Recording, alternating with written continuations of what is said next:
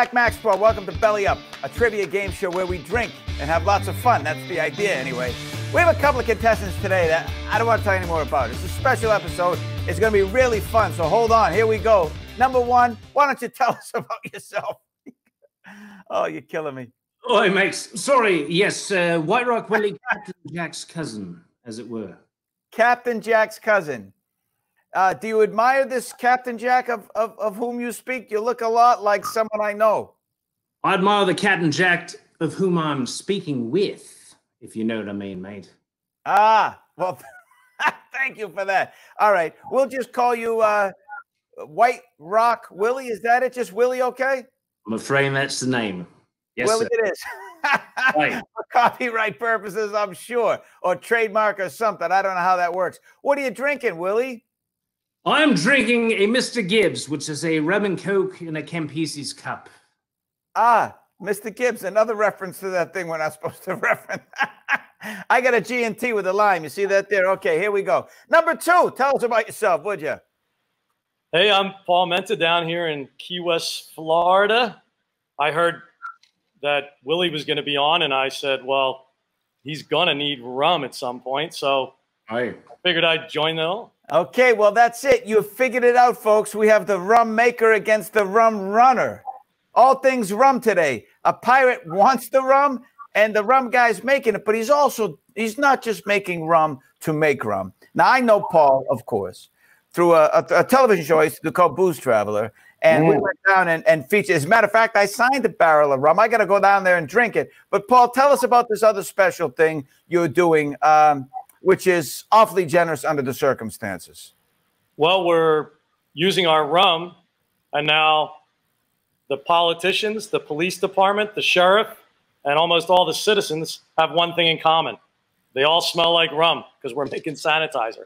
And we're giving it out for free, and we've been helping everybody out during this crisis. And, you know, I mean, listen, they say rum is the answer. I forgot the question. Well, it's definitely the answer in this part of it.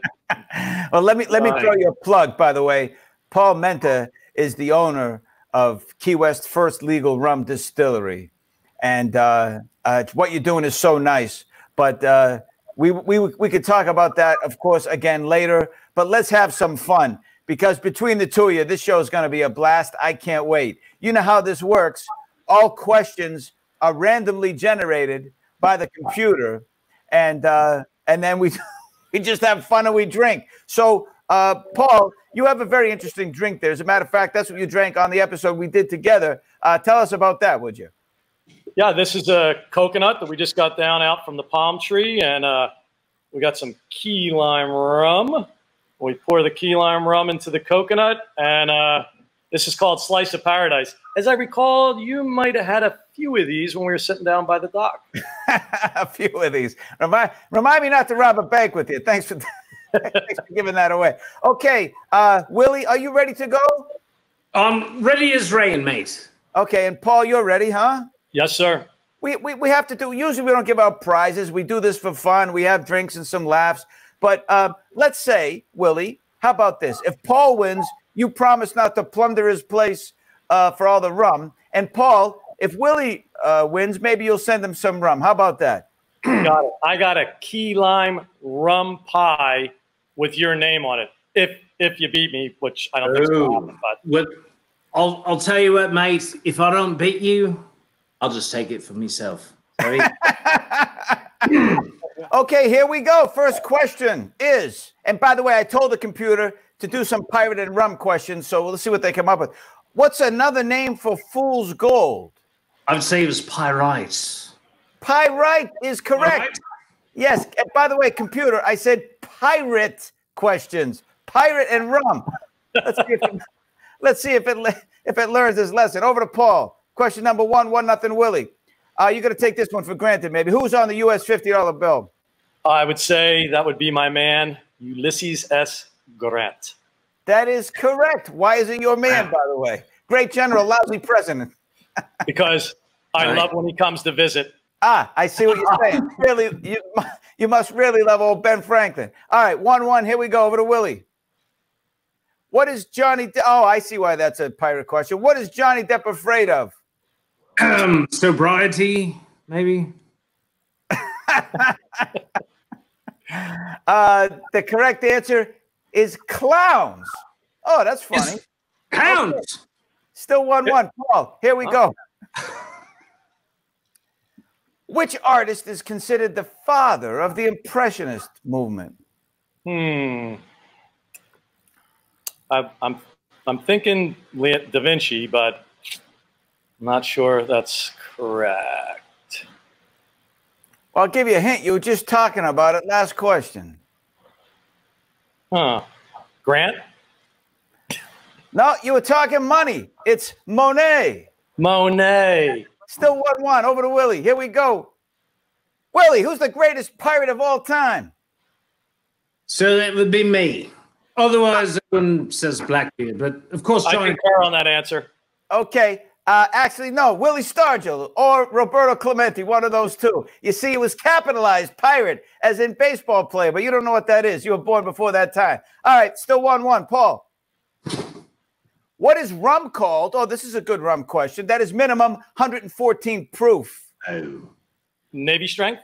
Navy strength it is. Okay, 2-1, Paul. Willie, Man, if I would have gotten that wrong, I'd be ejected from the Distillers Association.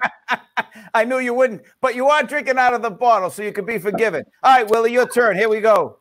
Hi. Willie, by the way, let me ask you a question.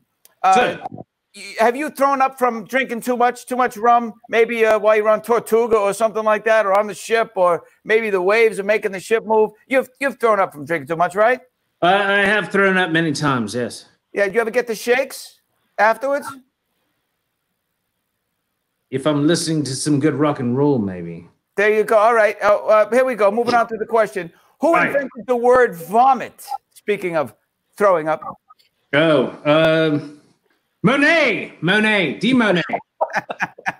I guess. Actually, I kind of folded that hint in there. William Shakespeare. All right, 2-1, Paul. Here we go. Other than water, what's the most consumed beverage on Earth? As we tee up the next question. What's the most consumed? Well, not what should be. yeah, that's where it's gone. Unfortunately, I'm going to say it's the opposite of what I want it to be. Soda. No, actually, I said let's tee up the next question. That's the other side of the pond. There you go. That's right. Okay, still 2-1. Paul over Willie. Here we go. Why is the rum gone? Come on, computer. Stop making fun of us. We know what you're trying to do. Let's have a real question. All right. What? Why is the rum gone? What nationality was Captain Kidd? Willie? Captain Kidd was American. Scottish, actually. Still 2-1. All right. Paul, what is the only gemstone found in a living organism? Iron. Gemstone? Pearl. Remember, it's pirate stuff. So it's the rum, man. We're drinking. It's going a little quicker than I should be. And of course, Willie, you know all about the black pearl, do you not? I've heard of it, yes. It's okay. All right, here we go on to last call. You've played up to this point, as you know, for one reason, to see who gets to play or pass last call. Because if you get it right, you win, regardless of the score. You get it wrong, you lose and go belly up. So Paul's in the lead, 2-1, and he's drinking rum out of the bottle. Do you want to play this, or do you want to pass it over to Captain Willie the Pirate?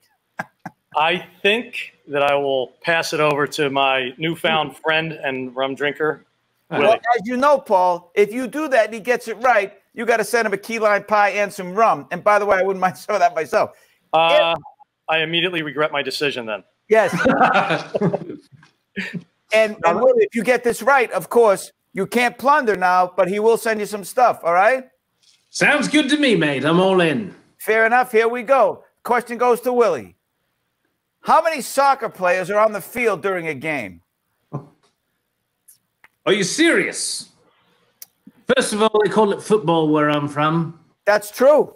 That's true. So really, I would say. Well, we call it soccer here in the States, but thank you for that. That is. I'd say 16.